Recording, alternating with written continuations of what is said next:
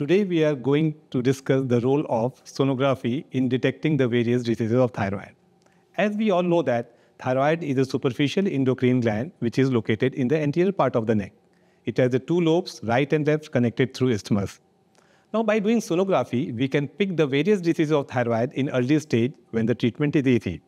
Many times, the disease of thyroid progress silently and are picked at later stage when the treatment is difficult.